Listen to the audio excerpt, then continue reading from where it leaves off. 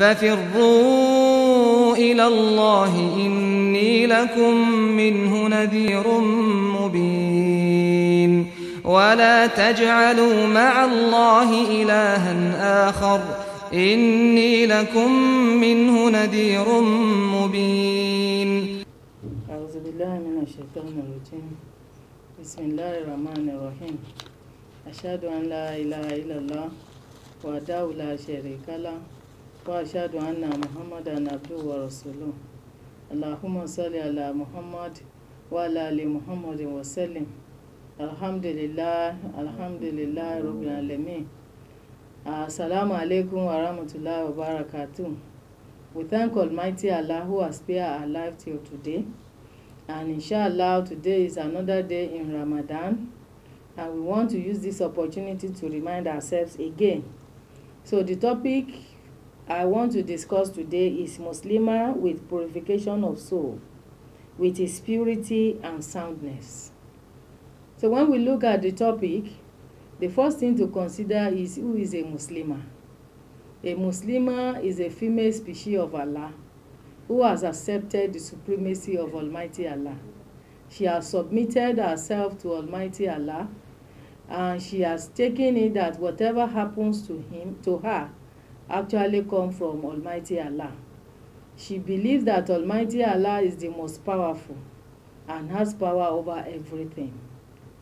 And when we talk about the soul is like the engine to the body. And in Islam, the soul takes a paramount place.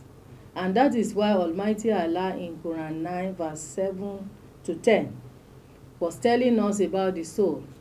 Almighty Allah said, A'udhu billahi minash shaitanir rajim, wa nafsin wa ma sawwaha, falahamaha fujuraha wa taqwaha, qad aflaha man zakkaha wa qad khaba man dassaha.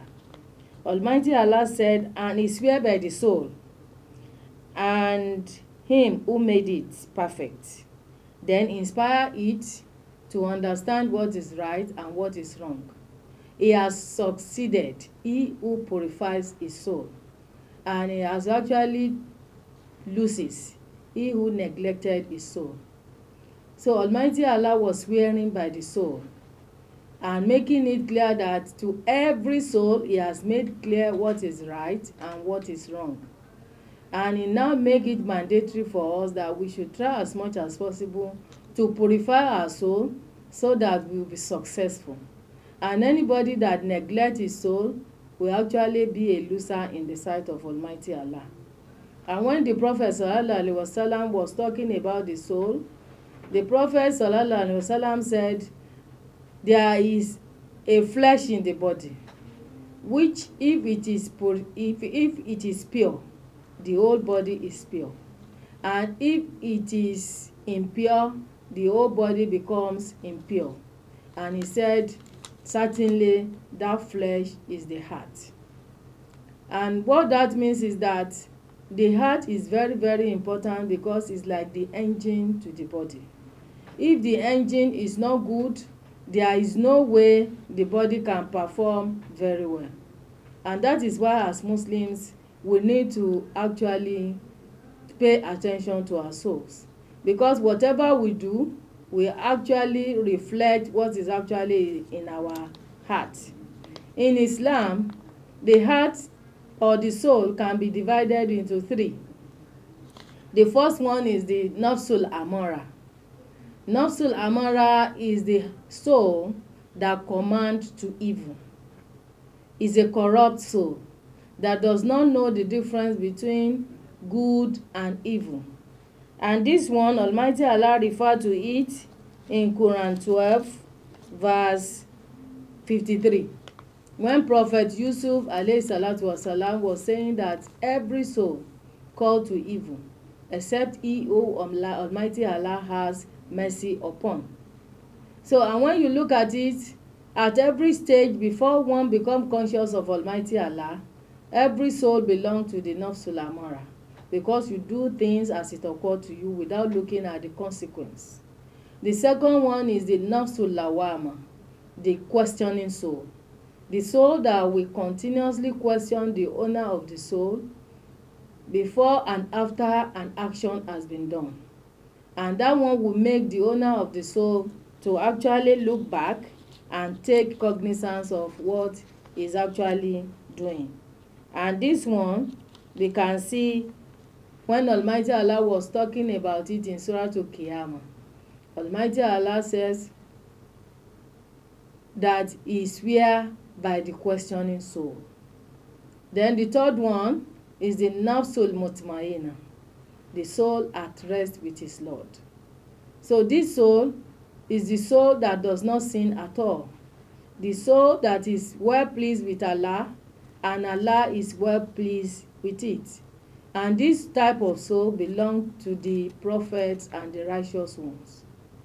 And Almighty Allah referred to this type of soul when Almighty Allah was talking about it in Quran 89 verses 27 to 30. Almighty Allah said, A'udhu billahi minash shaitanir rajim, Ya ayatuha nafsul mutmainna, irji'i ila rabbiki radiyatan mardiya, fad'uli fi ibadi wadkhuli jannati. Almighty Allah said, I call you the soul at rest, that is pleased with Allah and Allah is pleased with her. Enter Jannah with others. So this is telling us that in Islam, with these three types of souls, many of our souls fall within the second one. Because most of the time, our soul will be between two forces, asking us, why are you doing it? What you want to do is right, what you want to do is wrong. And it takes our free will for us to now decide on what to do, either to continue with that action or not. ونفس وما سواها فألهمها فجورها وتقواها قد أفلح من زكاها وقد خاب من دساها.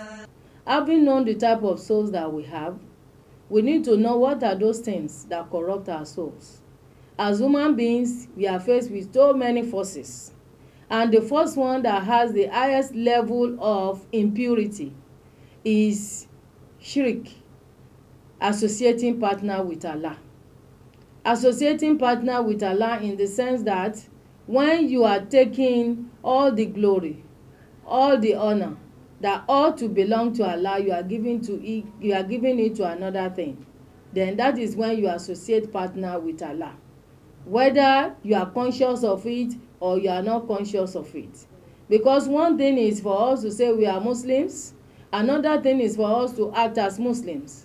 When you talk about associating partner with Allah, it's not only when you decide, no, I'm going to have an idol in my house, or I'm going to be prostrating to another God aside from Allah.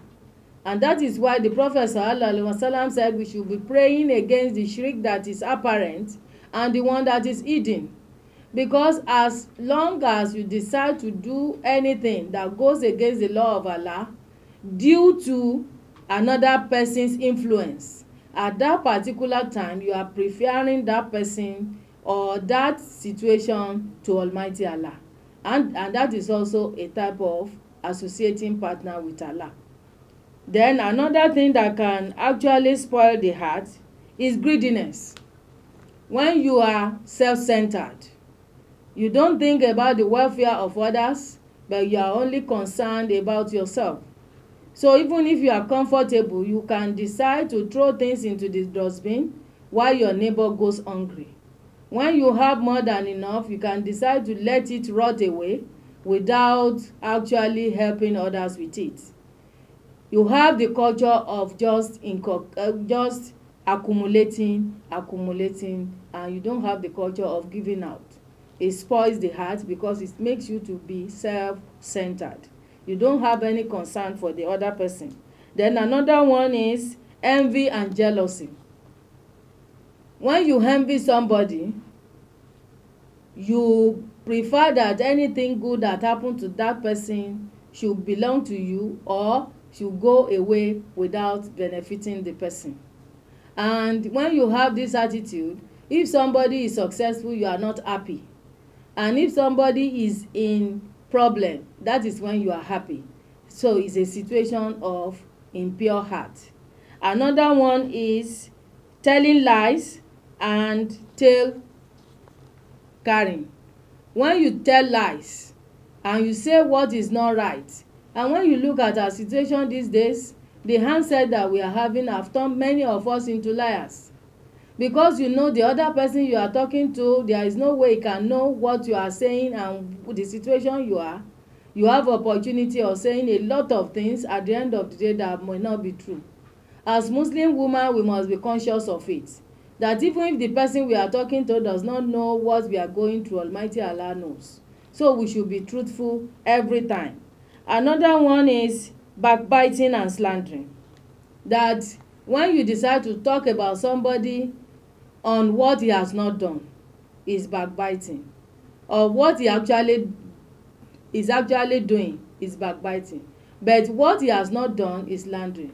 And the last one I want to talk about on the problem of the heart is the love of the world and the fear of death. Many of us, we love the world, everything good about it, and we fear death. Is a problem of the heart. And in order to purify our hearts, the first thing is that we should fear Allah alone. We should make sure that we accord Almighty Allah the honor that he deserves, do his wishes, and leave all that will go against the law of Allah. The second one is that we should be spiritually upright. We should observe our salawat as our when due. Make sure we do our askar. Make sure we observe our tahajjud, our qiyamul layl. Make sure you do good to others. And make sure at the end of the day that whatever your heart commands you to do that is against the wish of Allah, you do the opposite. Another one is knowledge. You should seek knowledge about the Quran, about the Hadith, the life of the companions, how they live their life, and how they are able to succeed in purifying their hearts. Another one is reading books that are written by very reasonable authors that understand the Sunnah and the Quran of Allah, so that the message you are going to get there will be benefiting to you. The last one I want to talk about is for us to be in the midst of God-fearing people. Those people that fear Allah, that will always command you and remind you about the laws of Almighty Allah, so that when you want to go against the law of Allah, they will call you back.